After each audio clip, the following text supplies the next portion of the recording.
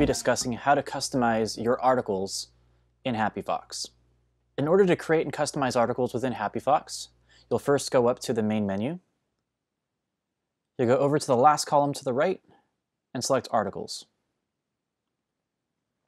From here, you'll be able to view a list of all of your externally facing articles, your internally facing articles, and any drafts that you might have. When you're ready to add a new article, you'll simply click on the plus sign.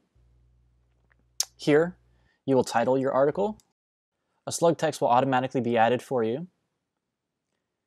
Here, you can either enter the contents manually, you can copy and paste, you can create an article using your own source code if you'd like as well. You'll also be able to place pictures or attachments. Again, you can create hyperlinks within the article. You'll have full formatting capabilities. As you scroll down, you'll associate this article with a particular section. You'll be able to upload any attachments. You'll also be able to add tags for this knowledge base article. You'll select whether this is an externally or internally facing article. And then below will give you all of the keywords and SEO options that you might want.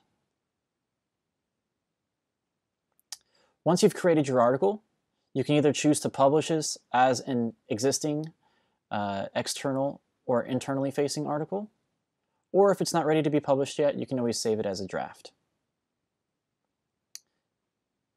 If you'd like more information on how to create an article or any helpful suggestions on how to set up your knowledge base, please feel free to watch any of our other videos or go to our support center at support.happyfox.com.